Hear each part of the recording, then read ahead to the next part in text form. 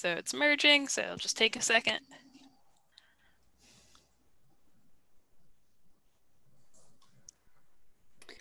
Caroline, I'll put it out on our Twitter feed so you don't have to do it.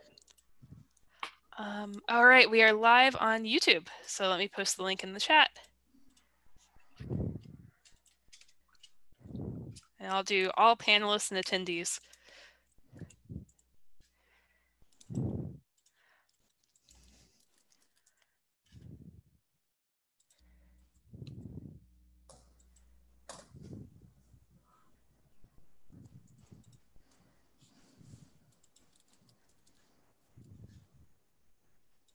And for those attendees who have already joined us, feel free to say, who you are, something you're excited to learn about today, a question you might already have for Sam and the IC Change team. Just get that chat box going. We love an active chat.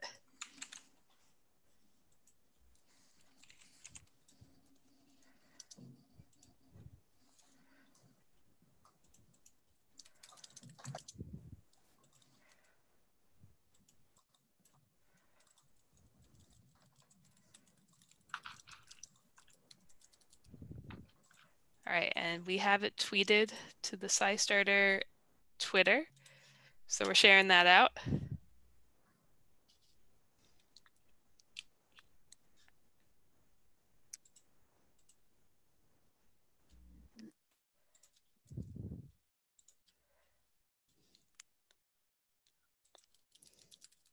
Let's get it on Facebook too, and then I think we'll be good to go. I'm gonna post it on ours too. Awesome. Yeah, for those of you who are already tuning in, we're just getting set up. We're going to start right in 2 minutes. If you're watching on YouTube or if you're in the Zoom room with us, we encourage an active, vibrant chat. So feel free to chime in there.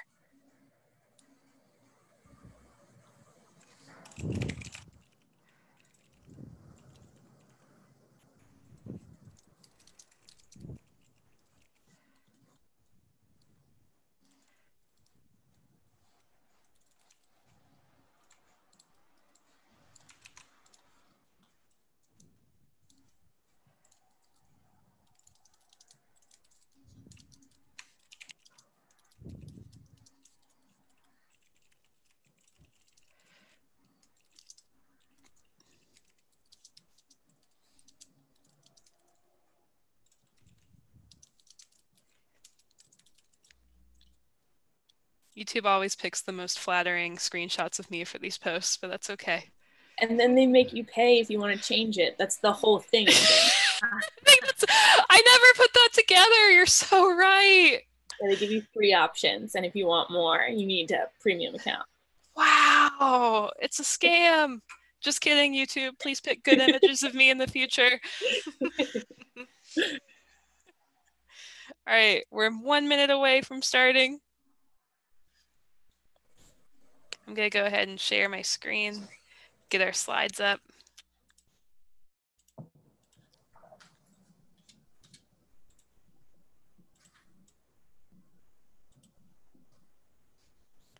All right, let's get this presented. Citizen Science meets summer reading.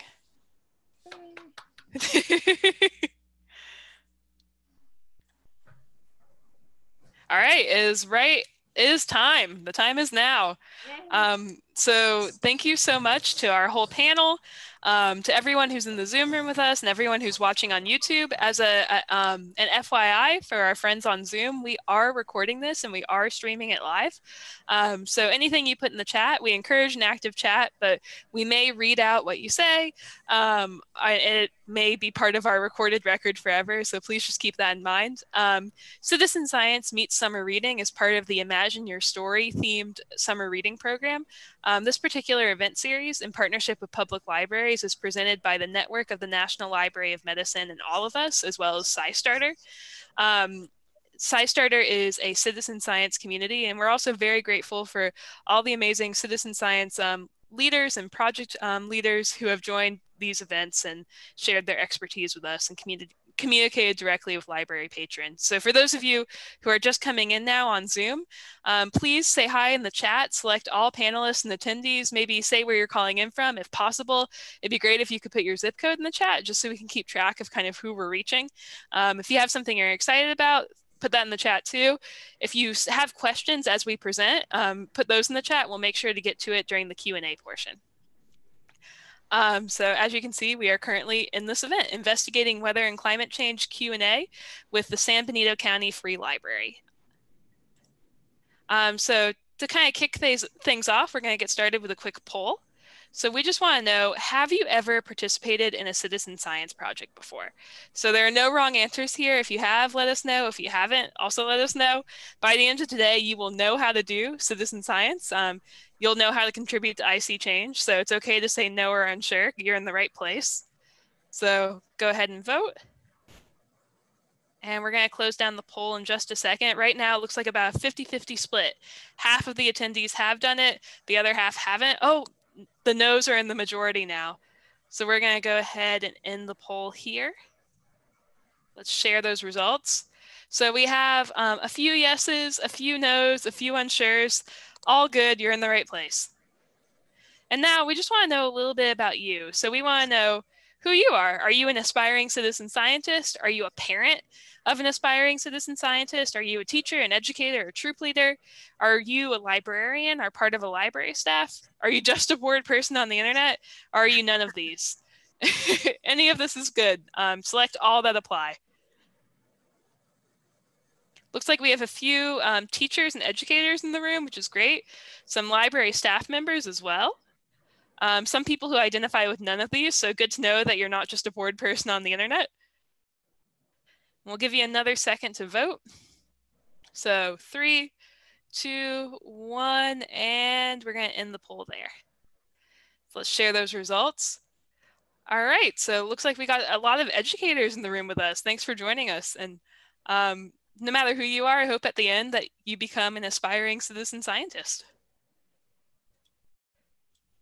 All right, so now I'm going to pass the mic to my friends at the San Benito County Free Library. Feel free to introduce yourselves and kind of talk through this slide. Hi, I'm Caitlin Souza, and I am a library assistant at the San Benito County Free Library and one of the team that put together summer reading this year. We have a bunch of stuff, and that's why I kind of listed this here. Online still available. It's all pre-recorded. So even if you are far away, you can feel free to partake in our summer reading program. You don't even need to sign up to just go and watch Science Tellers or Zumba or a magic show. We had a lot of different, things that you could do from a distance. So if you want to share that with your friends, family, or even your students, since we've got so many educators here today, feel free. And the website is below. There's also a link to it straight from sbcfl.org too. So if you just want to check it out. And we are doing prizes for people who meet their reading goals this summer too. So even if you do want to sign up, we are mailing away prizes as well. So keep that in mind too if you want to check out the rest of the summer reading program too. Is there anything that you want to add, Elizabeth? Well, let's see. You covered most of it, Kaylin. But hi everybody. My name is Elizabeth Brown. I'm the children's librarian at the San Benito County Free Library in Hollister. I work with Caitlin, and we put on summer reading this year. It's been a little bit different because it's virtual, but it's been a lot of fun. And yeah, and these are all a lot of the events that we've had, and like Caitlin said, they're still available online, so you can just click online. And the Zumba one, that's one of my favorites personally, because you can actually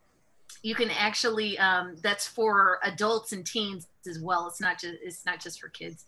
And also people can still sign up for summer reading. It's still going on. We encourage everyone to read. And yeah, I'm just really excited to be here today. Yay!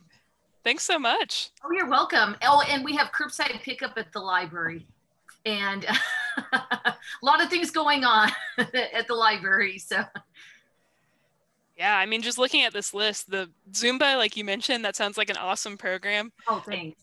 A digital escape room is just, this is cool. This is cool stuff. Oh, The good. people of Hollister are lucky. Oh, thanks. Thank you. All right, so we heard from our friends at San Benito County Free Library, and you might be wondering, what program are we in right now? What is citizen science, and how do I become a citizen scientist? At SciStarter, we define citizen science as a collaboration between scientists and those of us who are curious, concerned, and motivated to make a difference. So anyone can be a citizen scientist. You don't have to be any age. You don't need any prior training. You can be 13 years old. You could be 93 years old. You could be a citizen scientist. It just means that you volunteer your time to move science forward. This could be through taking pictures of, weather and climate and uploading it to IC Change. It could be playing a game like Stall Catchers and helping analyze Alzheimer's research data. It can be taking a picture of a bug and uploading it to iNaturalist to help create a global record of biodiversity. It can be testing water to verify whether or not you have clean water through a project like Earth Echo. There are so many citizen science projects out there, and you can explore them on SciStarter. SciStarter.org is a place where people can go and use our searchable project finder to find a project that turns their curiosity into impact. So no matter what you're interested in, if you're interested in astronomy or zoology or everything in between, there's a citizen science project out there for you. And as part of summer reading, we have a number of featured projects on our scistarter.org/NLM page that focus on human and environmental health. So if you're really passionate about weather, or if you're motivated to document your community, IC Change could be a great project for you. And you'll learn about it during this program and how you can participate and get started.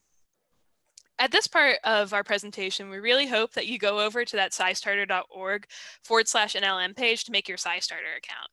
The SciStarter account is basically your passport to discovering all these different citizen science projects. You can keep track of your impact across projects and look back and say, oh, wow, I contributed to so many, I joined so many different projects. And for projects that are SciStarter affiliates like IC Change, you can actually get some statistics about the number and the frequency of your contributions in your SciStarter dashboard. So we really urge you to make that SciStarter account. I hope that you all kind of pull up the screen now in your web browser and enter scistarter.org/NLM to make your account on this page. And as you do that, I'll tell you a little bit about some of the other things you can discover on this page. There's an introduction to citizen science tutorial created by the network of the National Library of Medicine and SciStarter in partnership with Arizona State University. And by clicking through this interactive tutorial, it takes about 30 minutes. You'll learn the what, the how, the who, and the why of citizen science. And you actually get a certificate at the end. So I really urge you to give this tutorial a try. You can share it with your friends and family if you have people you want to introduce citizen science to. It's open for anyone to use. So you can find that on the scistarter.org/NLM page as well. And now I'm going to talk about IC Change. So IC Change is the featured project today, and we are so lucky to have Samantha Harrington here. She's going to talk through the Imagine Your Story theme, to talk a little bit about her work at IC Change, and then about how you can use IC Change to submit your qualitative data of observations of your community and tell your story through citizen science. So Sam can say it better than me, so without further ado, we'll pass the mic to Sam.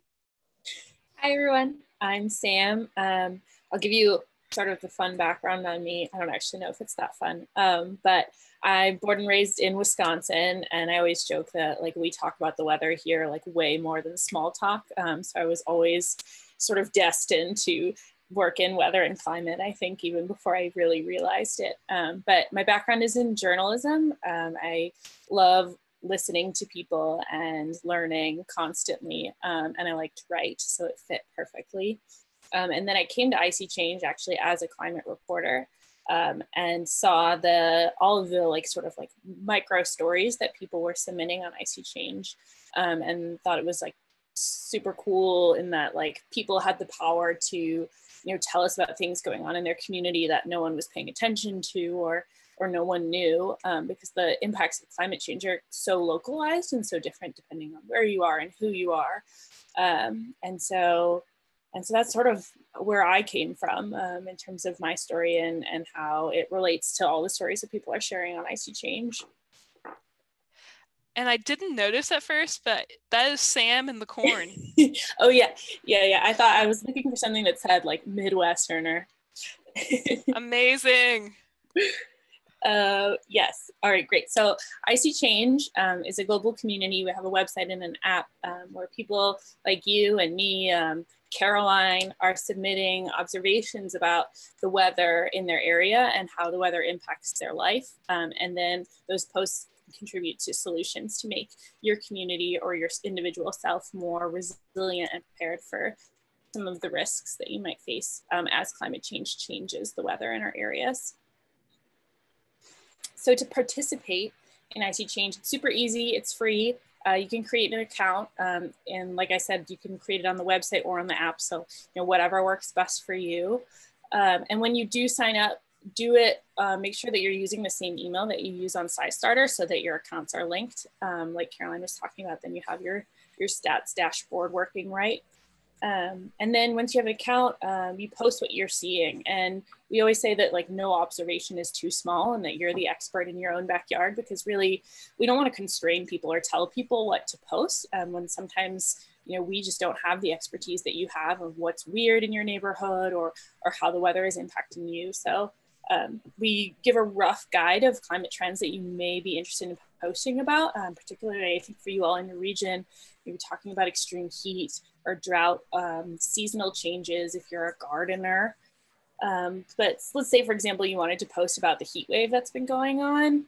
Instead of, you would post maybe like it's been really hot this last week, and then you talk a little bit about like how that heat has been impacting you. So, maybe you're somebody who likes to jog outside, but you really haven't been feeling up to it because it's been so hot. That's a great observation, and it tells us a way that that climate change is impacting your daily life. Or maybe you'll post about like weird hacks that you have to cope with the heat. Like we had someone posting about how they like rig the fans in their living room to blow the air the perfect way. Or maybe you have like the favorite like lemonade concoction that you use. And then once you post those observations, they appear on our sightings feed, which you can filter by location or by climate topic. So you can, just see posts that are in your area, just see posts about a topic that you're interested in, or you can see the whole global feed. And this sort of lets you learn from what other people are doing and seeing. It helps give you insight into some of the weather changes that other people are experiencing and some of the ways that they're coping. And maybe you can take some of those ideas and implement them into your own life. And so then all of these posts are like super powerful, and we try and take them and analyze them alongside climate trends in a couple of different ways. Caroline, can you switch the next slide super quick? Thank you. So one of the big ways that we sort of report out what people are seeing and posting on Icy Change is through stories. So for example, in 2018, we had quite a few people in the Los Angeles area reporting like weird happenings with their trees. They were breaking unexpectedly, being uprooted. The leaves were really like crinkly and almost burned looking. So we got to dig into that and found out that the Forest Service is working on a project in the area to identify the kinds of tree species that will be able to handle the heat and the drought, so that the city and residents of the city know what kinds of trees that they might plant in the future, so that they would avoid some of these challenges with regards to drought and heat. And we also in other communities have specific projects happening. So for example, we have quite a large presence in New Orleans. That's where our founder is from. And they have a pretty significant flooding challenge issue. And so there are stormwater projects happening, and the Icy Changers that are posting from New Orleans are submitting photos of flooding, telling us how long flooding lasts, telling us about the height of the flooding.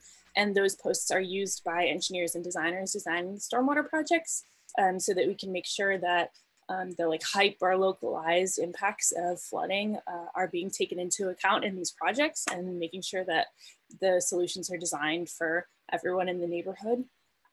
And then occasionally we will work with sort of individual researchers on projects that they're curious about. So for example, right now we work with a social scientist who's interested in learning about how people posting on Icy Change, how their language changes over time as they post, and how that maybe is demonstrative of them like learning or becoming more aware of their risks, and that would hopefully make them more prepared in their community and their individual selves and families more resilient to whatever weather event might happen. So there are a lot of different ways to use icy change. It's super flexible. So many, like if you have a question about how climate change is affecting your backyard or your city, you could collect data to try and answer that question on icy change. Or if you're just curious about what other people are seeing, there's space for that too. And yeah, you can really sort of use it however your heart desires, and always can reach out to us if you have ideas of ways that we could help you answer some of your questions too. Great. Thank you so much, Sam. Yeah. So that was an awesome introduction to icy change. And now we're going to let Caitlin ask you a few questions. Can you hear me? Yep, we can hear you. Okay, perfect. Sorry, I was struggling with that unmute button. Okay, I'm going to ask some general questions first, and then I do see that there are some questions being asked by the audience too, so I'll get to those too. But just for some general ones, so the theme for summer reading is Imagine Your Story. What strategies have you used to tell the story of icy change? That's a great question, and something we're always thinking about. I think that when we tell the story of icy change, something that's really important to us is to know like who we're talking to. So for example, when I knew that I was going to be talking to you guys, I was like, what projects or what community members do we have in California that I could reference, or specifically in your area that may be experiencing similar weather or similar climate, to make that story more relevant to you all. So that's, I think, one of the big strategies is sort of like knowing your audience and how to make it relevant to them. Yeah, and then I think just icy change is very like centered on the power of individuals, but also individuals in community with each other. And so just sort of being like as like honest and transparent and clear as we can about icy change, so that everybody sort of feels like they're in this community with us, and that we're sort of on the same path and have the same goals and vision for like wanting everyone to have a future that they like are prepared for, and that they feel like they can like have a great quality of life regardless of what changes. Awesome. That kind of rolls into the next question too. It was just tell us, about some of the citizen scientists who participate in the project, and what your community is like. Oh yeah. I love icy change because there's so many different people and different personalities, and I get to read the feed a lot just like throughout the day, and so I feel like I like learn about people and build relationships with people through that and like what they're seeing. I love to talk about the weather. It all comes back to that.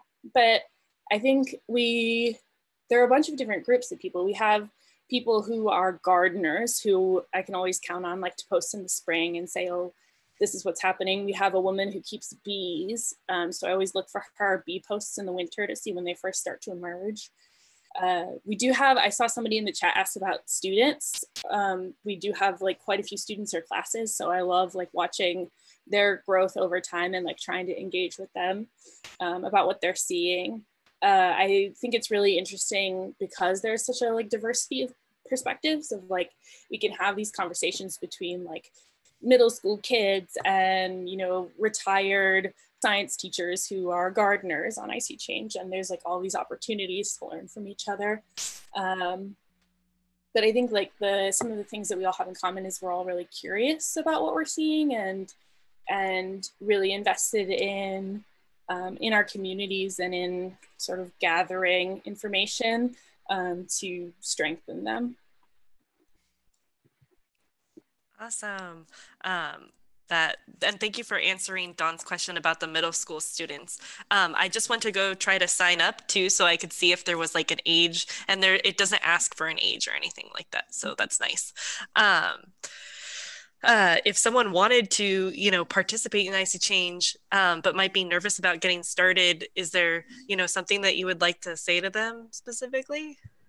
Yeah, that's a great question. It is something we hear relatively regularly of people saying like, oh, I thought maybe I would post this thing on IC Change, but I like didn't know if it was like important enough. And we always just say like there is no such thing as like not important enough. You never know, like something that you post today down the line may be indicative of some weather that's going to happen, right? Like in Wisconsin, if we have like a lot of rain in the spring, maybe that means that in the summer, if we get a big storm, all the soil is super, there's going to be potentially flooding. So it's hard, I think, it's hard to really understand what's going to happen down the line. And so there's like no bad posts is what I always say. Like anything that you are observing and anything that you can sort of post about the way that what you're observing is impacting you and your choices and the way that you're living your day is super relevant and a great post. And the IC Change community is super welcoming. If anybody is ever mean to you, you just tell me and we'll figure it out. But it's fun. It's a great group of really curious people with a lot of exciting insights. So don't be nervous, or do be nervous, but do it anyway. Yeah. I had a quick question.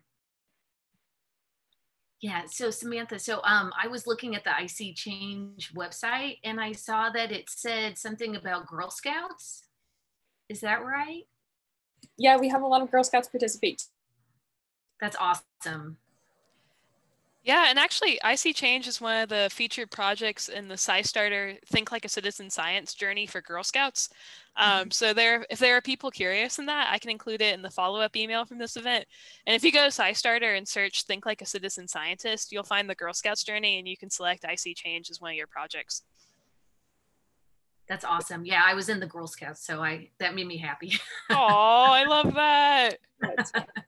I always love when like a group of Girl Scouts will like go out on like a walk together or an adventure together. Yeah. I think kids post really like the perspective of photos is always interesting because it's not always something that I would think to take a photo of, or it's from an angle that I wouldn't expect. So I always learn something from them. Right. I love it because it just brings all these different perspectives together. Totally. Yeah. Exactly. Okay, so we do have some more from the crowd if we want to dive into those. One is really specific about California. What is the hottest climate you ever recorded in California?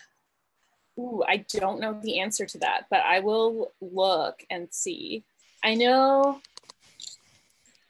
probably we actually don't have as many users in the Western US as we do in the Eastern US, which is why you guys have a big impact because we'll see your posts. But we do have people, I would say probably the people, there's somebody who's in Southern California and almost like southeastern California that posted once, and it was really hot there, but I can't remember exactly what the temperature was, but they were like sort of in like a deserty environment. I'll look it up and I'll send the information to Caroline, and I'll send you the post link so you can see it. As someone not in a deserty area, I could tell you that we've had the craziest weather for our area. It got up to like 114 last summer. And for us, it's like unheard of. So just to throw a number out there from the Bay Area.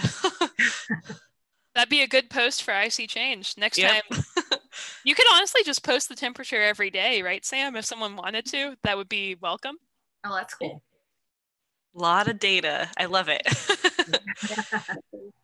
Okay, and then another anonymous person asked, does the platform only allow posting about US cities? No, we're global, which is also really fun to see what people are observing in other countries. We definitely, most of the community does come from the US, but it's open to anyone. Awesome. I love it.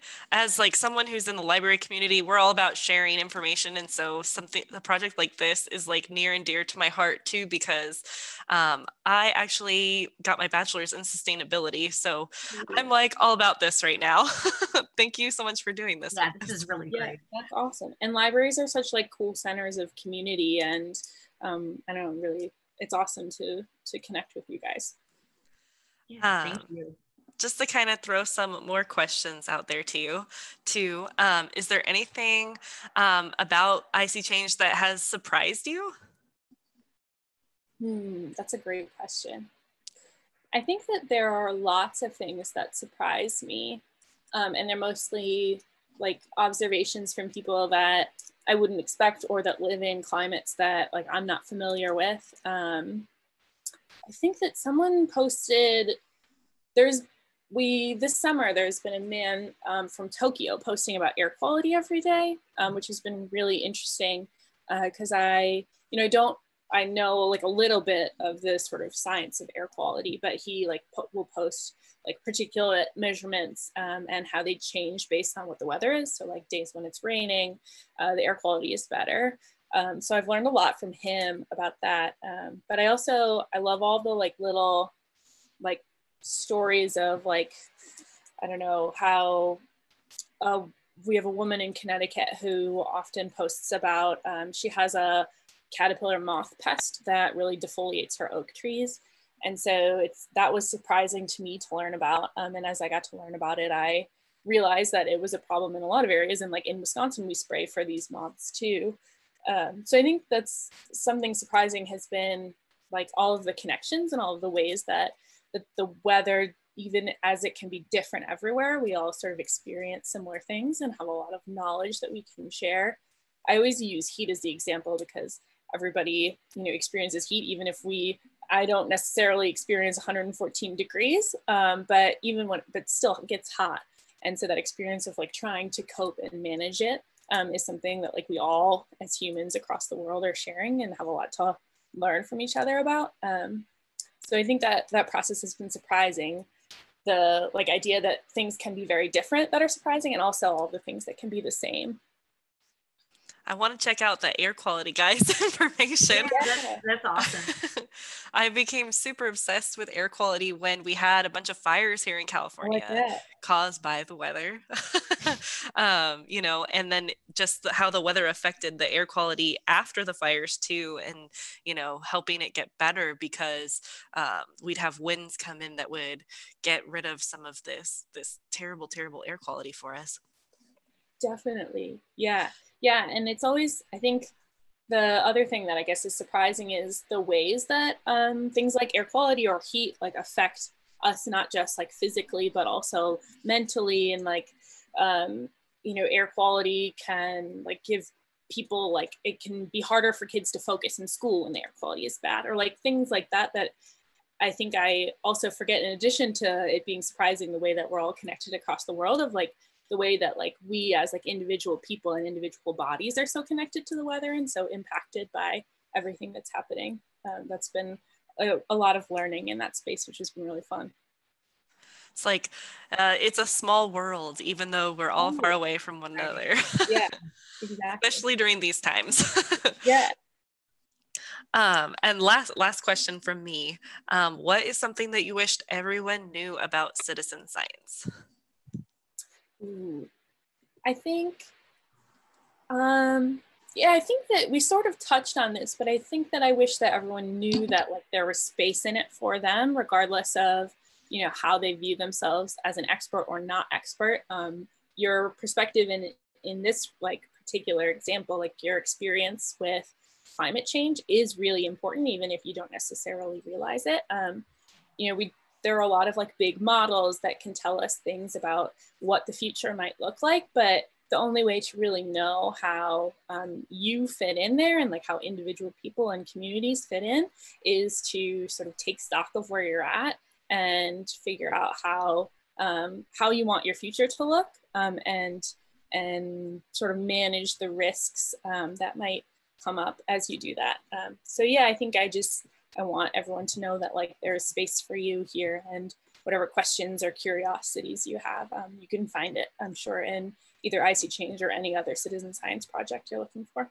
That's awesome. And we're getting a lot of questions about temperature. Sam, could you shed some light for us? Because I know IC Change has all these different investigations. The merits of posting are exploring one of the investigations, like a temperature investigation, for example, versus just doing a general post. Yeah, so it's pretty much the sort of the same mechanism. We just use the investigations to give people ideas of what to post about. But when you're creating your post, you can either, if you're on the IC Change website or app, You can either do it through the investigations page or just creating a post from the sightings feed. And they're essentially the same. When you're creating a post not through the investigations, you can still tag an investigation. And we're working on developing it so you can tag multiple investigations, because we know that these things aren't all as separate as they may seem. But yeah, I think the merits of tagging your post with an investigation are if you or somebody else were to go to the sightings feed and wanted to filter it by that investigation, then your post would show up there. So like if you were looking at all the extreme heat posts, the way to make sure that yours is in that view is by tagging it. But it'll appear in the general sightings feed regardless. Great. Another question for me. I'm wondering, so IC Change is focused really on like qualitative data, like people sharing how things impact their own lives or things that they've noticed from their own personal expertise as a resident of a given area. I'm curious about how qualitative data in IC Change might interface with quantitative data. Definitely. Yeah, that's something that we are always experimenting with. In the example of the New Orleans community, one part of that project was we distributed, I can't remember how many, upwards of 50 rain gauges across the city.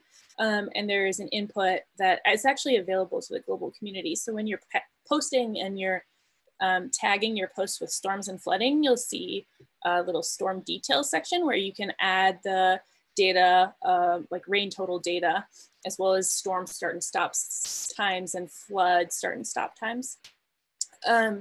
That's something that we heard from the engineers that we were working with that are working in stormwater, that it was really important for them to understand not just how bad flooding was in like a residence area, but also how much rain they got there, because these Gulf storms are very localized. Like this was something that was surprising to me not living near there, is that one neighborhood in New Orleans could get like 7 inches of rain in 2 hours and another could get like 1 inch, and they're not that far apart.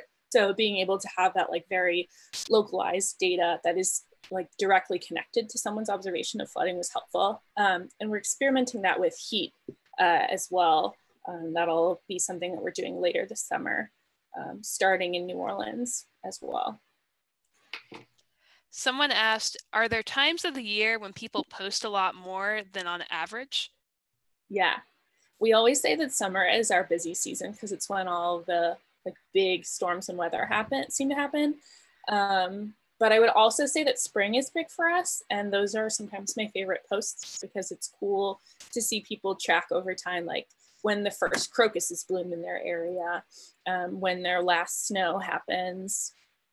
A lot of the like first of seasons we get in the spring, and there's always lots of like beautiful flowers on the feed. It's a pretty time of year on IC Change, I would say. That's so great. What's one of the quirkiest observations you've seen on IC Change? I know you mentioned the bees. That seems like a really fun one. Are there other kind of like unexpected examples like that? My favorite one actually came from, I can't remember if she's in high school now. She's someone who started with us as a middle school student and has continued to use it after like moving on from that class. But she lives in Connecticut, and I can't remember if it was last summer or the summer before, but there was a heat wave in Connecticut, and she tracked the number of hours it took for her to practice for her piano lesson during a really hot day and during a less hot day. And it took her a lot more time to prepare when it was hot because she was having a lot of trouble focusing. And she like put in the hour calculation in her post. And it was so, I had never seen anybody do anything like that. And it was really interesting. It was a great way to like show an example of how heat was affecting her ability to focus on what she wanted to do. That's so interesting. We have time for about 5 more minutes of questions. So if you have a burning question, make sure you get it in there. Someone asked, how has the pandemic changed or influenced climate change? Ooh, there are a lot of different ways. So I think that I'll say like in terms of the environment, a way that the pandemic has influenced the environment that a lot of people are talking about is like improvements in air quality or reductions in emissions, which has the potential to be useful for climate change if we keep it up once the pandemic is over and we like continue to have decreased emissions. But I would say that there are like concerning ways that the pandemic has interacted with climate change as well, in terms of people being able to access public resources that they need, especially over the summer when it's like hot or there are hurricanes, and public shelters. I think most of the hurricane shelters were open, but I know that early on in the sort of Great Plains, a lot of the public tornado shelters weren't open. There's like limited access to places like libraries where people might go to cool down if they don't have, an ability to do that in their own home. So I think that there's lots, I think, the pandemic and climate change impact our lives in like every way.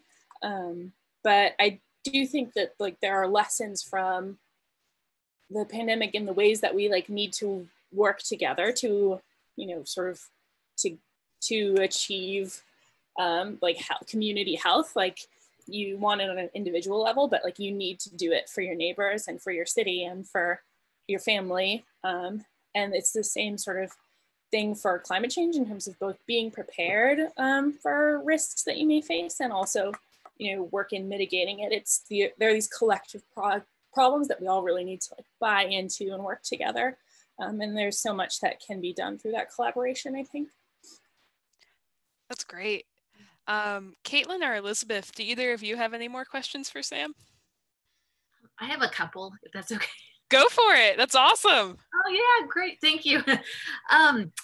So let's see. So I remember talking to Carolyn when we first met, when Caitlin and I met up with her, and she was giving an example of seeing a flower outside of your home and like seeing how it had changed.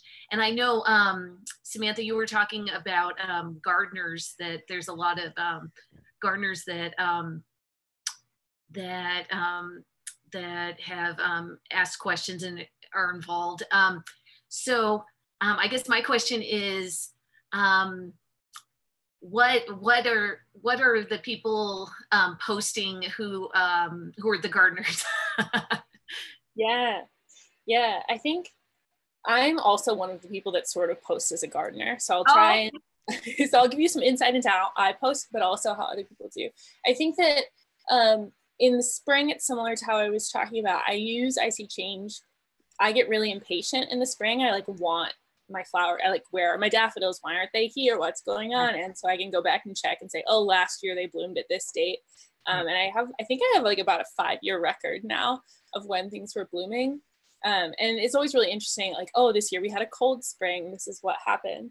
But people will use it to track pests in their gardens that are unusual, and the ways that they affect them. I think the amount of precipitation is big for gardeners too, because if you get too much, if you have a vegetable garden, all your tomatoes are like all split if you have too much rain. But if you don't have enough, maybe you're having to water it yourself, or if you don't have that ability, then some of the plants might have trouble surviving through the year. So I think that is something that people are posting about. Also, we had a really cool post. This sort of gets back to the pandemic.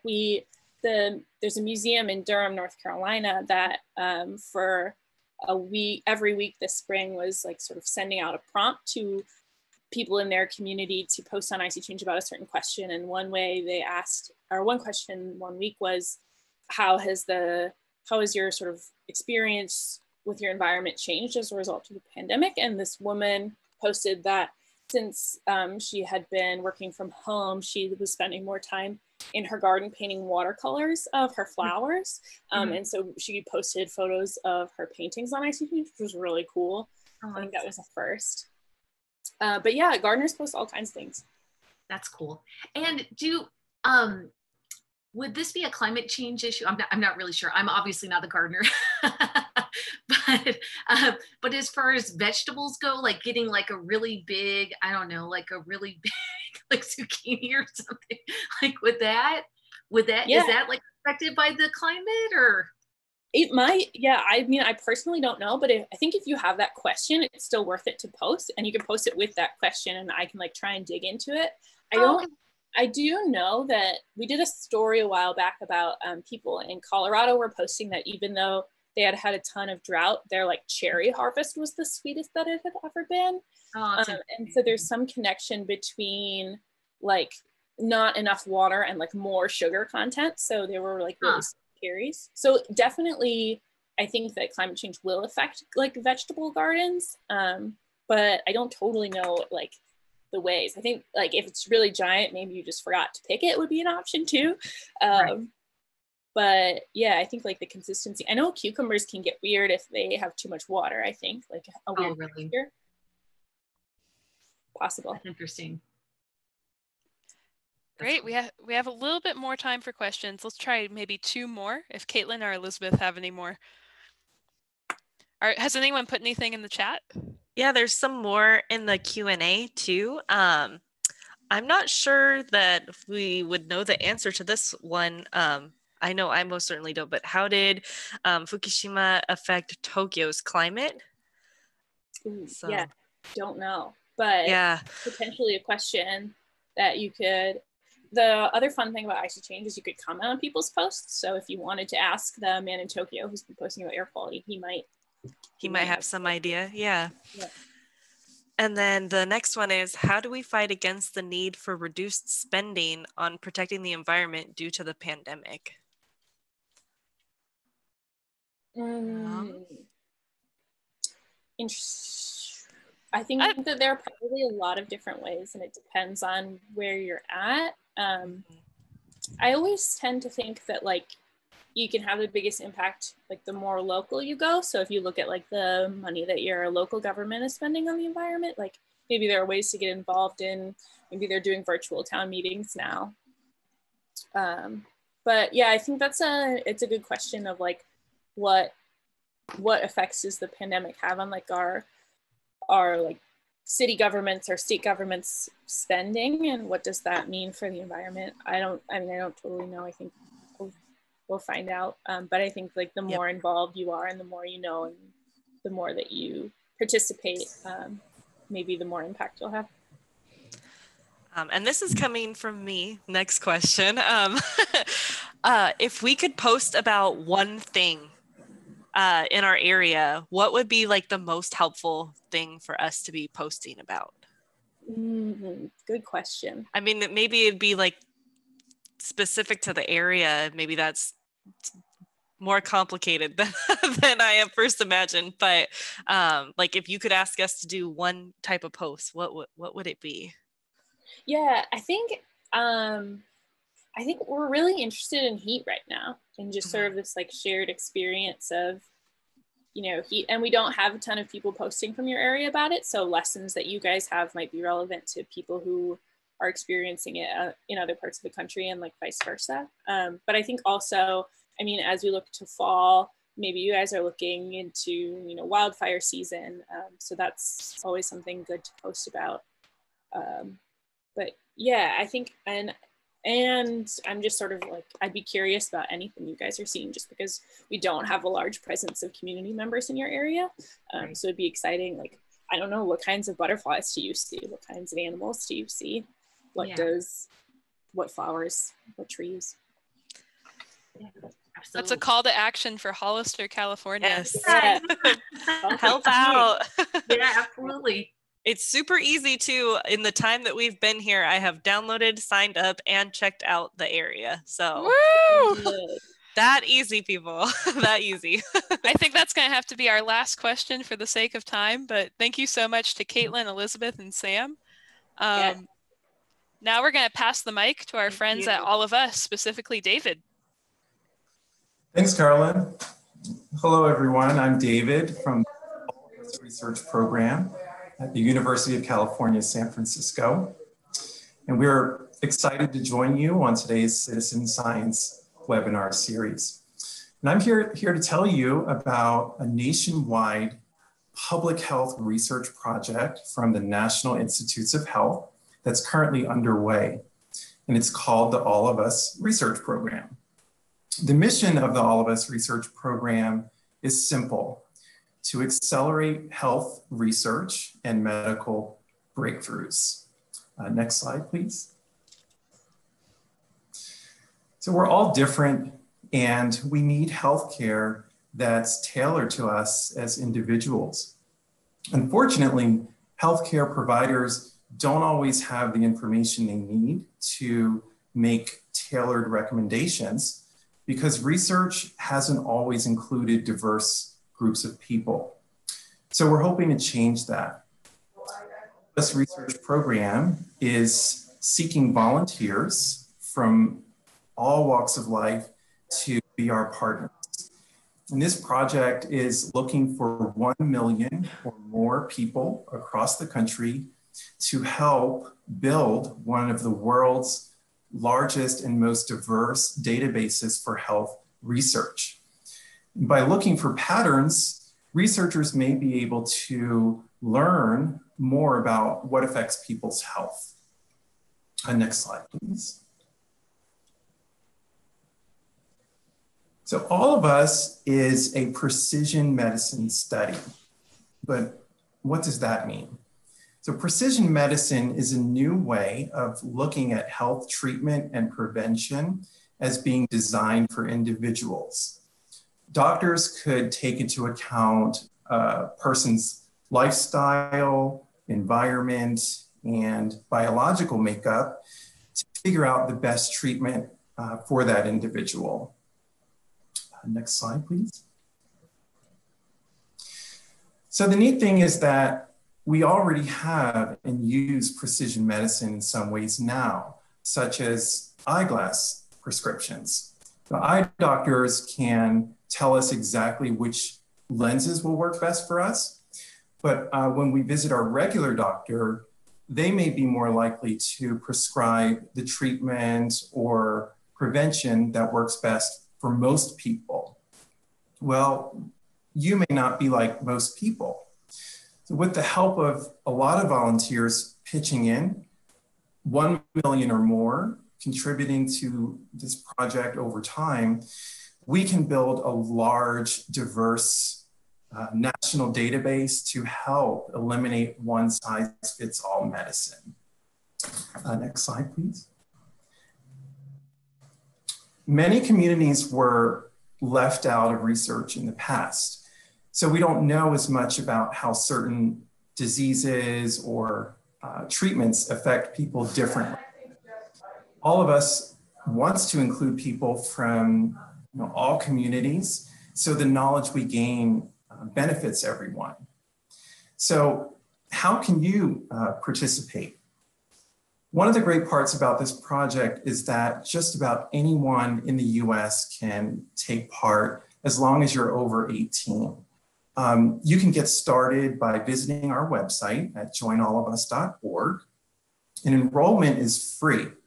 So you also don't need insurance to participate. If you join, you can take part in surveys on different health topics, and you can complete consent forms. Some participants share their electronic health records, others donate blood samples. It's up to you what and how much you share. When you join, you allow approved researchers to include you in this national research program. We hope to open our clinics again here at UCSF and other sites around the country where participants can donate blood and urine samples and complete the physical measurements. If you don't live in the Bay Area or even California, that is okay. You can still join the study online and partner with the closest medical center near you. Next slide, please. So here are some more ways you can learn about our program. You can see what we're doing and connect. For instance, you can read about our latest efforts to address COVID-19 health disparities through research, or learn about what's new with All of Us in our newsletter. Next slide, please. We'd love to hear from you. So whether you're curious about public health research, interested in learning more about precision medicine, or you may be motivated to make a difference and want to help us create a healthier future. So here's our website, our email address, and our phone number. Please feel free to reach out to learn more about participating or with any questions you may have. So I'm going to end here, and thank you so much. Thanks, David. And thank you to all of us California for being here today and helping support this program. Absolutely. Thanks for collaborating. Yeah, thank you. So as a final note, we're going to pass the mic back to Caitlin and Elizabeth to talk about ways people can stay involved with San Benito County Free Library in Hollister, California. Hi, thank you again. And thank you everyone for being here too. This really means a lot to us too, and to be able to put this on for our patrons. Absolutely. Just to, reiterate, we definitely still have summer reading going on. I know the other slide had more information specifically about that, but it is on our website too. Other things that we have coming up, always check out the website. There's always things. We've got different programs and things coming up. One of them, particularly for the teens, is we're going to have art classes starting this next Saturday. So all through Zoom, and anyone is welcome to participate. You don't have to have a library card to participate. It's open for everyone.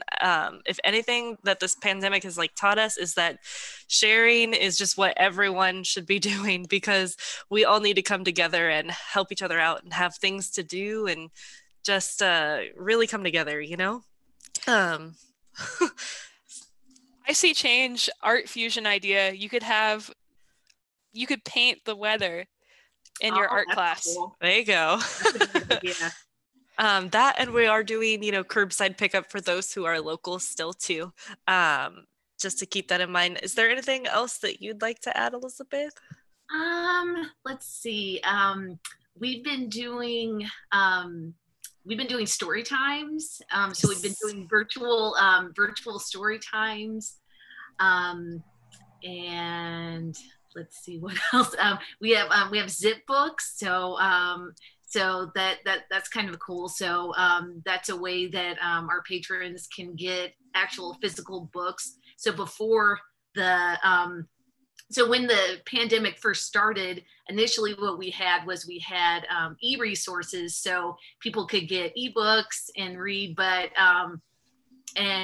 we've had zip books for a while now. It's been really popular. So basically, if there's a book that you're interested in that's not in our collection, that you don't see in the catalog, then you can fill out a form, and we'll order the book for you and have it delivered to your home. And we had this before the pandemic, and it's a really cool program. Let's see. Oh, with summer reading, I wanted to mention that one of our programs did have to do with planning and with gardening. That there was one about tomatoes. Yes. I love that. Yeah, actually taking the seeds out of the tomatoes to plant them too. Right. Yeah. Yeah. And let's see. Oh, and I know that with school starting, we're just trying to well, Caitlin and I were part of something called SPLAMBA, so it's School and Public Library Association, Monterey Bay area. Yeah, that's it. I think I got it. But we meet monthly, and there are some. It's mostly public people who work in public libraries, but there's also people from school libraries, and so we're really interested in helping schools and teachers out right now with the pandemic. I know, and with the digital divide, and I know that even if you don't have access to a computer, I know that you can call the library if there's a book you want to place on hold for curbside pickup. But yeah. So we're excited. Thank you again for having us. And yeah, excited to be here. Yeah, I'll be following your posts on I See Change. Thanks again. Yeah, absolutely. And for our friends from Hollister, California, don't forget to use your library's e-resources. You heard about all the different programs they're putting on that you can attend from home online. You can also access this book called The Field Guide to Citizen Science through your library's e-media. So Cloud Library, Libby, and Hoopla for the Hollister area. And this is the book, The Field Guide to Citizen Science. I See Change is actually featured within, and this is a book by SciStarter's founder, Darlene Cavalier. So we hope you all check it out. For those of you tuning in who aren't from Hollister, I'm sure your library has e-reading services as well, so hopefully this book is in there. Most likely it is. And as kind of a final note, we urge you all to go to scistarter.org/NLM to find I See Change. As you can see, it's one of the featured projects on this page, as well as to see the other summer reading events. We're partnering with libraries, a bunch more in California, so you'll see our friends from all of us California again, as well as libraries from all over the country. We had an event earlier this morning with Missouri, the Riverside Library, and we also have events with libraries in Kansas, and pretty much all over the United States. So feel free to tune in. We have different projects like I See Change, Debris Tracker, Stall Catchers, all these projects on the scistarter.org/NLM page that are featured in these events, where we have experts from those projects come to talk to us and engage in Q&A. So you can RSVP for all those events at scistarter.org/NLM. And last but not least, thank you. Thank you to all of you for being here, for doing citizen science, for contributing and sharing your knowledge to help us get more insights about the world. I have one last request for you. I really hope that you take this survey. If you're a participant in this webinar, go to tinyurl.com/summer reading 5 participants. And if one of our panelists could put that in the chat, that would be awesome. We really, really urge you to fill out the survey just so we can learn what resonated with you, any suggestions you have for us. We are all ears, so please fill out this survey if you attended this event, whether you're on YouTube or in the Zoom room with us. Are there any other final questions or thoughts from our panelists or from the chat box? I wanted to say one quick thing if there's time. Yeah, go for it. We have 3 minutes left. Okay, great. Thank you. Yeah, no, just that I know we were talking about heat, about the issue of heat. And I was thinking, what about like on the other side? So the issue of cold. So in California, so where Caitlin and I live, so it doesn't really snow. I remember it snowed a long time ago, I remember, but it was a big deal. So do you Samantha, do you get what are people saying about people who live in warmer climates about maybe it's snowing and maybe it be like an unusual occurrence that is brought about by the climate change? Yeah, definitely. Anything unusual like that, post it. And maybe, your question is like, is this something that I'm going to start seeing more and more? And that's something that, we can do research on. We can talk to scientists and try and get an answer to, for sure. Awesome. Thank you. Very cool. Caitlin or Elizabeth, do you see anything in the chat that we need to mention, or any other thoughts from our audience? Let's see. We do have one question, and it's really specific to a company, but does Tesla help the climate? That kind of raises the question for me. I think in our last minute, we're going to tackle this huge question, but I'm interested, I'm interested, Sam, if political posts are ever part of I See Change, or if you ever see people posting things about like a particular political party, or like making, those types of comments about like Tesla or like big organizations, like, and how they relate to climate and weather. Do you ever see your community post about things like that? We don't often. Occasionally it'll be like when there was the big global climate march, some people posted photos of them from like rallies, which was cool because we had someone post one from Berlin, and then someone posted from Boston, and someone posted from New Orleans.